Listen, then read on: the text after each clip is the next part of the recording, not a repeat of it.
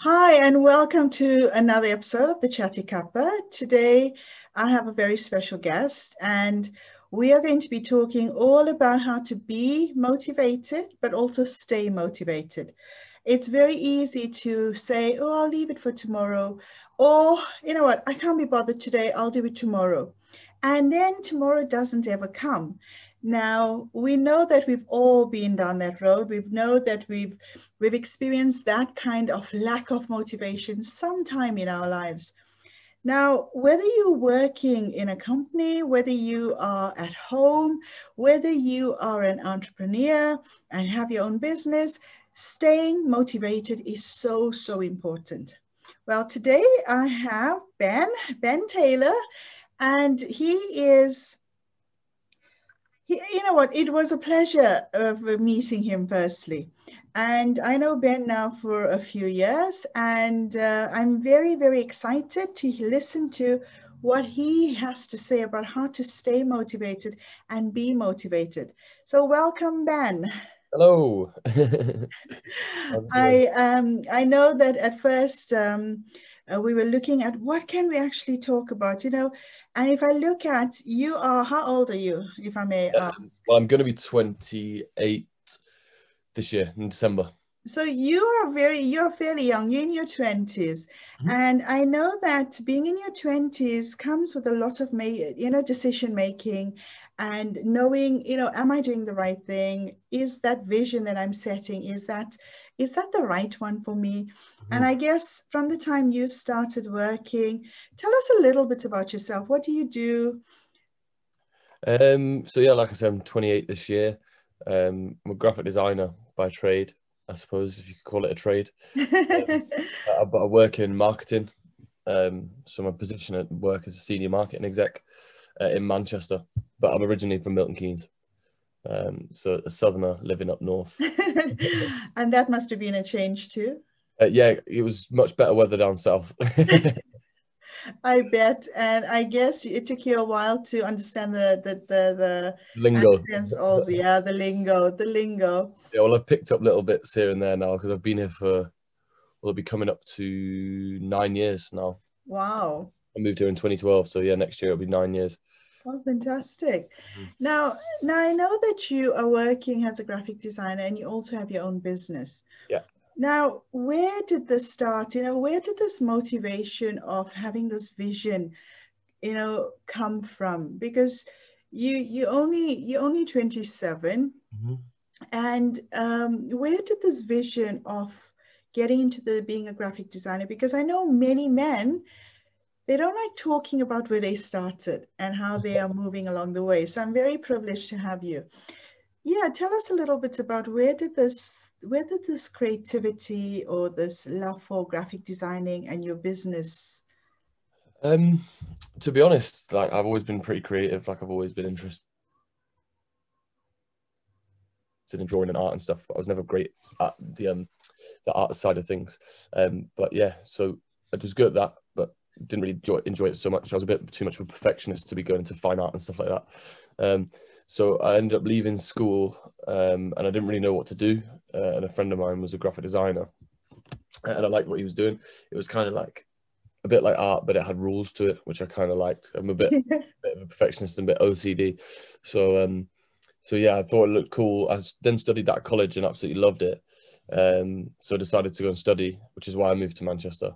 So I moved here in 2012 to do my degree in graphic design. Mhm. And then when I was coming towards the end of the degree, obviously I loved it. And a friend mentioned something about, well, I've always wanted to have a business or do something that's slightly different to the 9 to 5. Whether that was, I mean, I had aspirations of being a rapper at one point. Oh, you need to do some rapping here. But that was never going to happen. So I didn't really have the content to talk about. But yeah, so I then decided, yeah, I'm just going to do. I wanted to do something sort of different, I guess, to the standard 9 to 5, Monday to Friday. And a friend of mine sort of brought the idea up about doing clothes and clothing. Um, so yeah, so I just ran with that idea really, So and what is your business called? it's called Ugly Benny Co. Um, so that same friend came up with the name. We were messing around and he called me ugly, as a joke. And then obviously I was like, ugly. People call me Benny, not Ben. Like, so I was like, Ugly Benny. That sounds good. That's actually quite catchy. Yeah, quite catchy. And I think it reminded me of Ugly Betty. And I don't know, like I just thought it sounds cool. It's kind of flipped on a flip on Ugly Betty. So I stuck with it, and I loved it. So yeah, and then I started making clothes. Didn't really work out, so I went into doing more like a freelance graphic design thing, working with rappers, to do like album artwork and that sort of thing. It was kind of like my way into the music industry without being a rapper. But now it's kind of gone full circle, and I've gone back to, yeah, I've gone back to doing clothing again. Oh, that's brilliant. And did you find that along the way, along this journey of yours has, I know, working, you got two jobs. You're working full time and you're also running your business, which Yeah. is brilliant.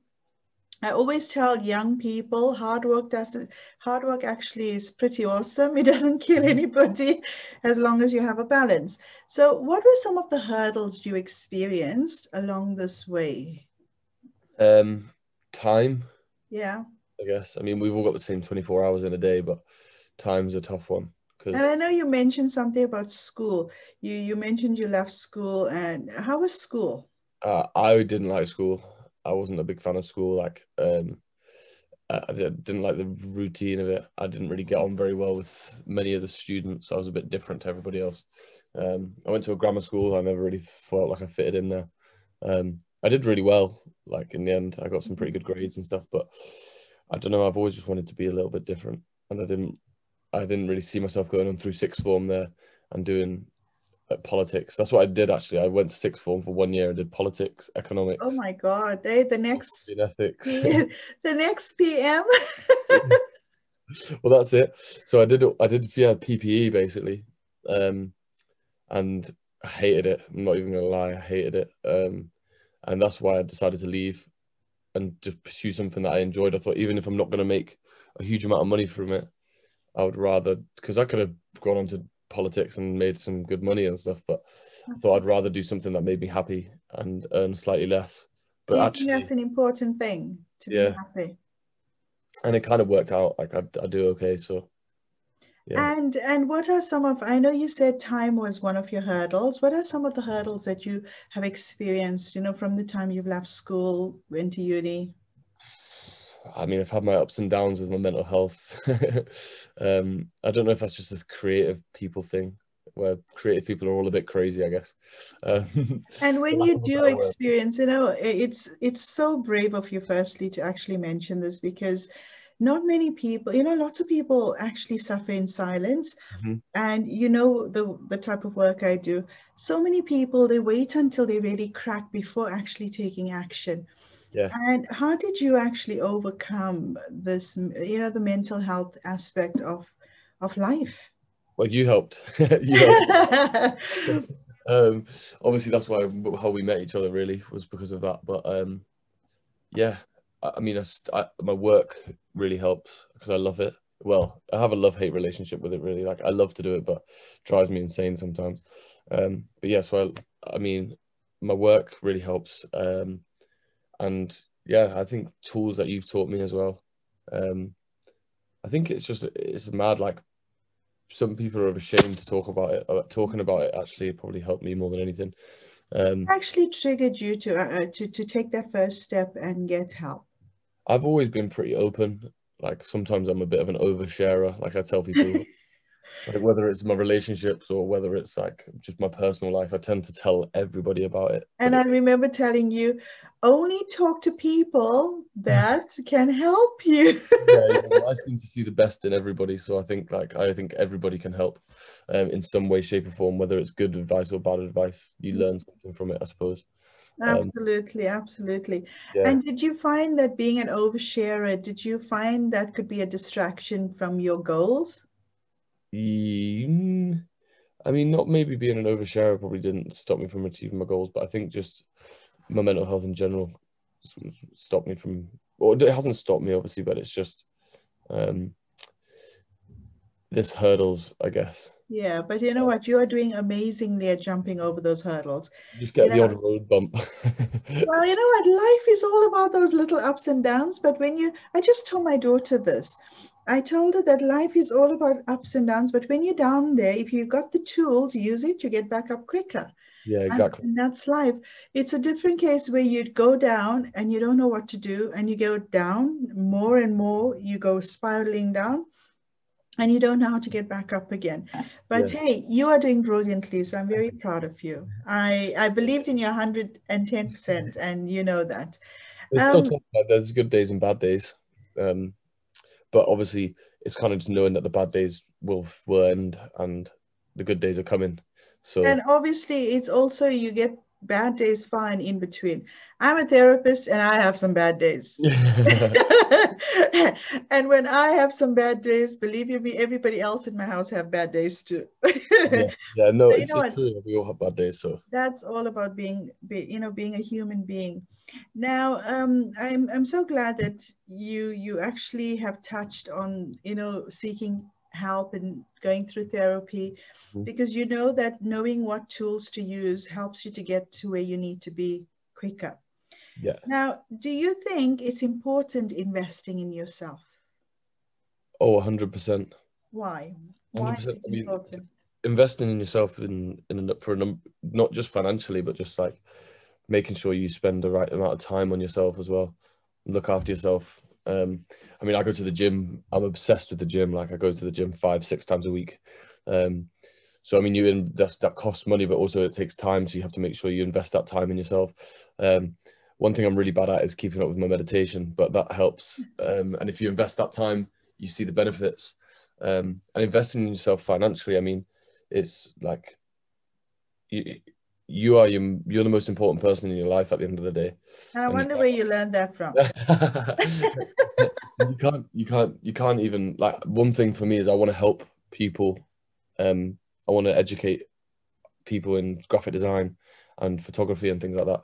That's what I want to do eventually.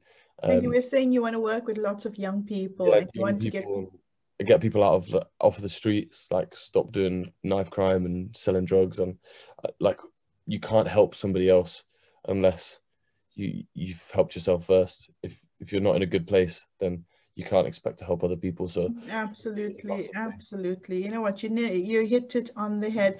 That's absolutely true. And I think there's so many young people out there that need to be inspired by people like you. So whatever you're doing, just carry on doing it, because your motivation can actually motivate other people. Now, Mhm. talking about motivation, how do you stay motivated on your vision and your goals? I struggle like I try and visualize it in steps. So I have obviously what I'd call an end goal, even Mhm. though I don't really want to call it my end goal because I always hope there's something after that.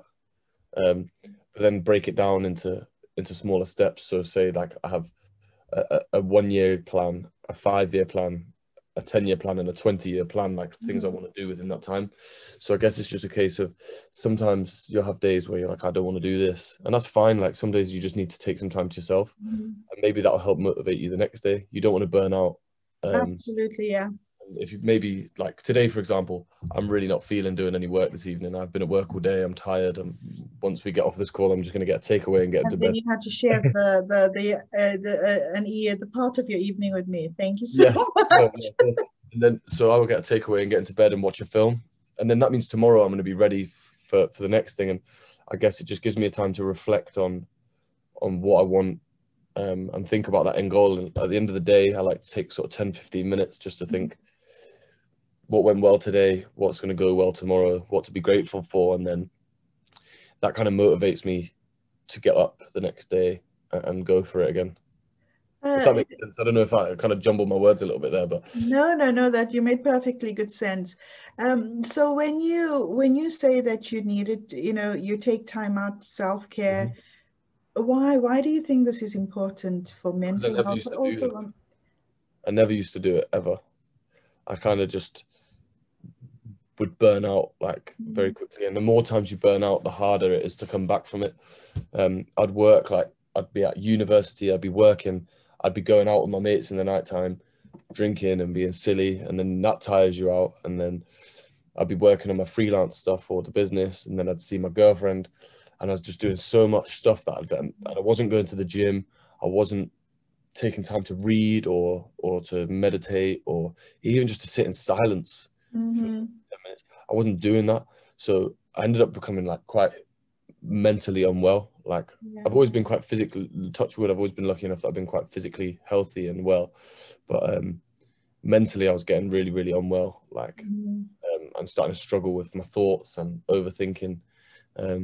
So I think it's so important to take that time just to look after yourself, because at the end of the day, you can, there's a lot of people that talk about, you know, like working hard.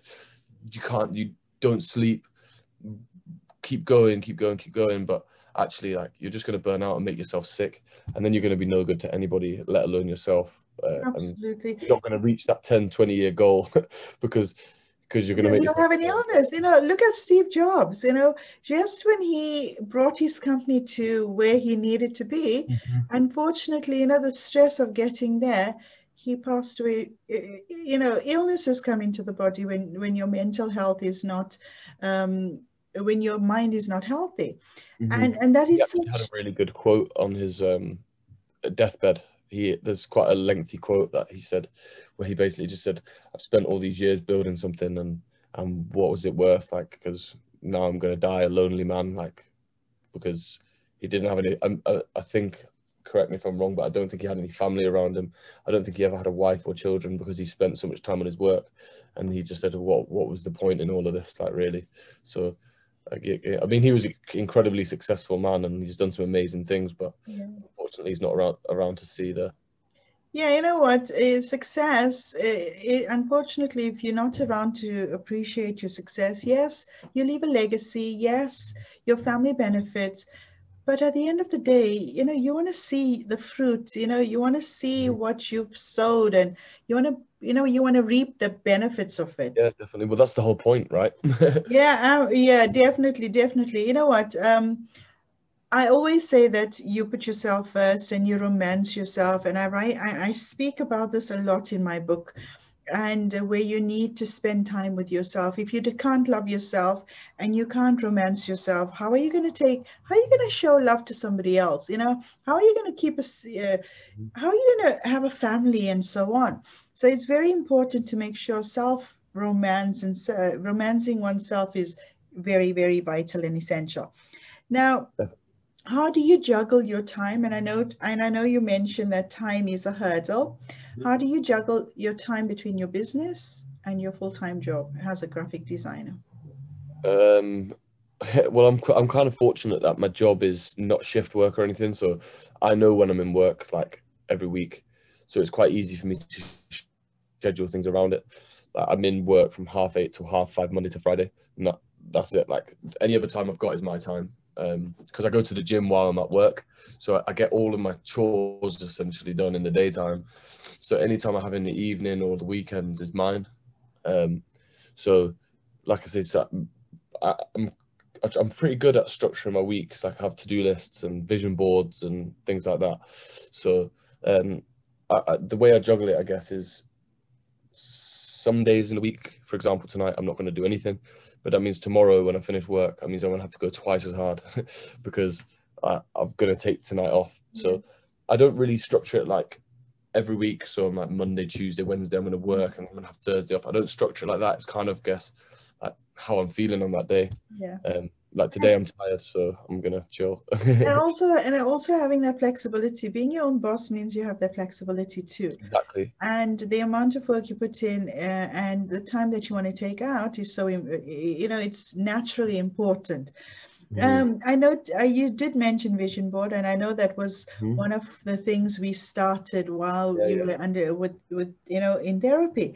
Now, how is that benefiting you, and how does that help you to stay motivated and be succinct with your goals and your vision?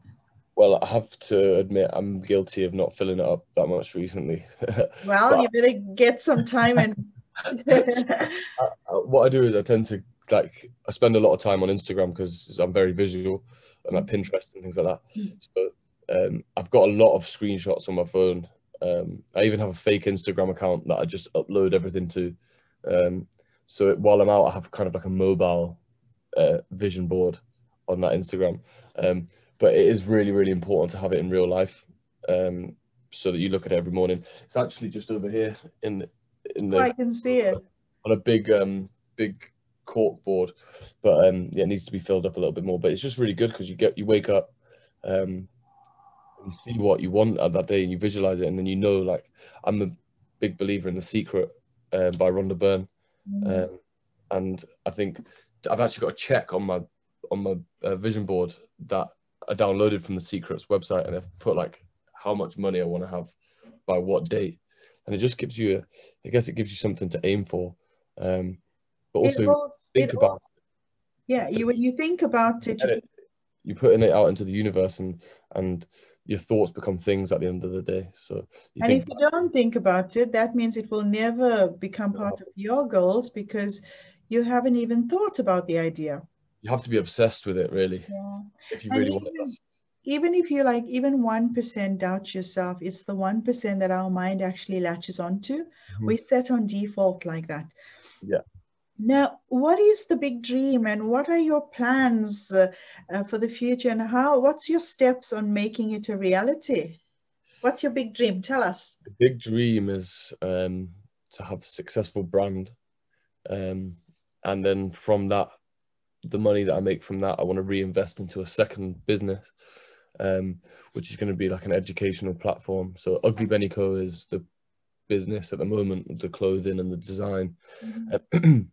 And then whatever money I make from that, at the end of the day, once I've made a splash in the scene, so to speak, I want to then reinvest that money into an educational platform, and like a scholarship almost for people that want to get creative, but also for children that are disadvantaged or come from disadvantaged backgrounds or are in trouble with the police or are going to get in trouble with the street life.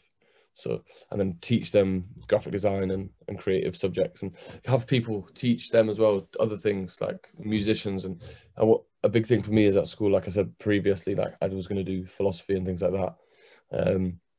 No one really told me that I could be a creative and make money from it as well. Like it was kind of like you did art on a Wednesday afternoon, and that was just So I wanted to encourage people and say like, look, you can go into design or you can go into fashion. And it's a realistic dream and you can make money from it and you can be successful doing it. It's not just like, you don't have to just be an academic and do maths or English, because I know there's a lot of people out there that struggle with those things. And I was one of them.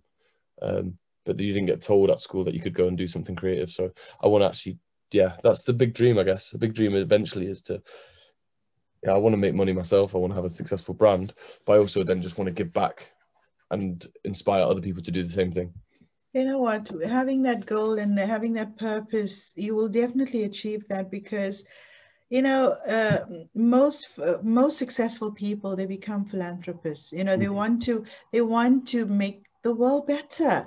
And and if you have that in mind, it will definitely happen. Put that in your vision board. I want you to add one more thing to your vision board. I want you to start adding another bit to your vision board. It's called the achievement board. And as you start to achieve all the things that you put on your vision board, put it on a post-it and slap it onto the achievement board. And you will notice the proudness that you feel inside you when you write something that you've achieved and you put it on that board.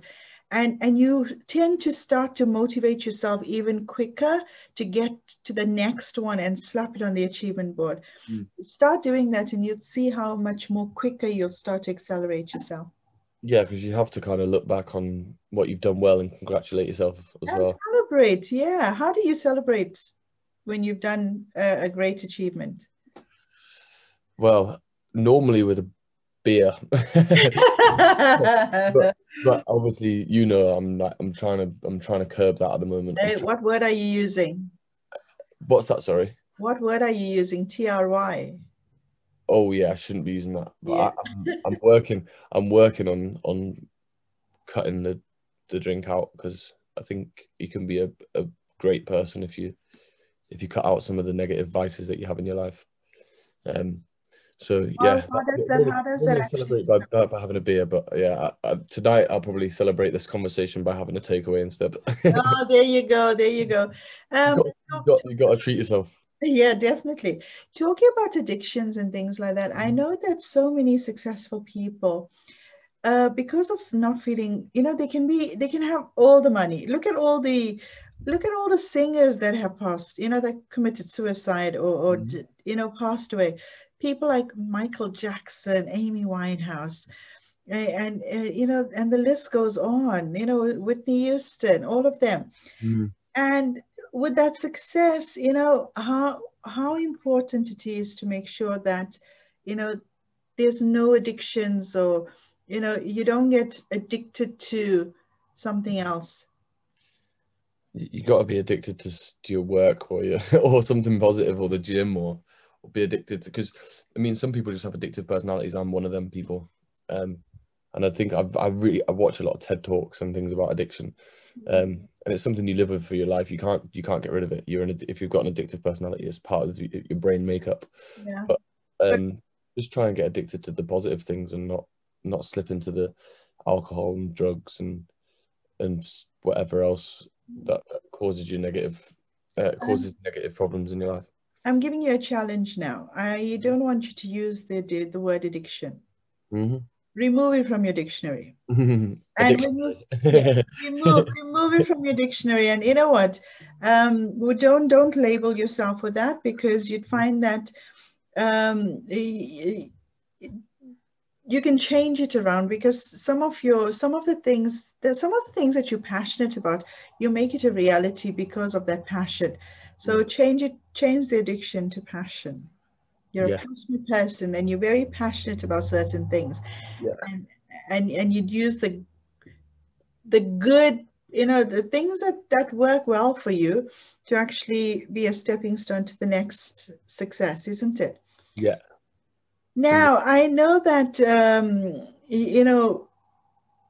business and being an entrepreneur is all about growth. Where can my community, how can they get in touch with you, and where can they find you?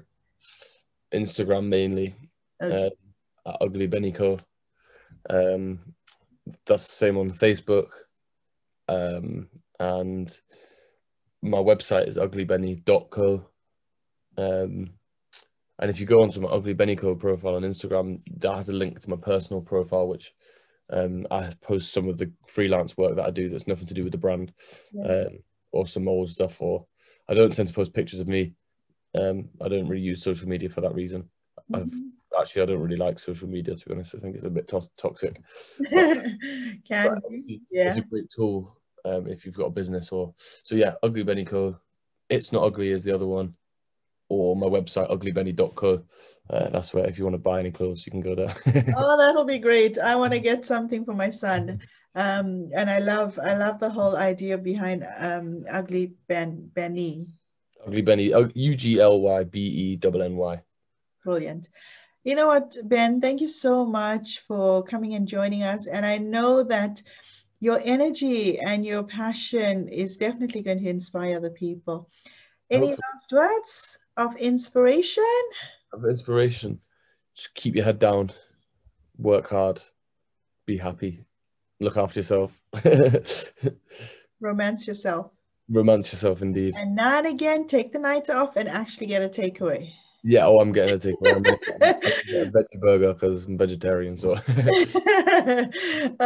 You could have come and popped over here for dinner, hey, if you were oh, that not. would have been nice. A bit of a journey from Manchester, but yeah. I know. Well, thank you so much. And it's been a You're pleasure welcome. chatting to you. And yeah, well, the whole idea of the Chatty Cuppa is all about inspiring and rewiring that inner fire within us. And Mhm. I think Ben has done that for us. Thank you so much, Ben. Very And welcome. catch him on all of his social media. And yeah, get connected. I love just Get in connecting touch. people and collaborating with them. Yeah, get in touch. I'll be happy to talk to anybody. Brilliant.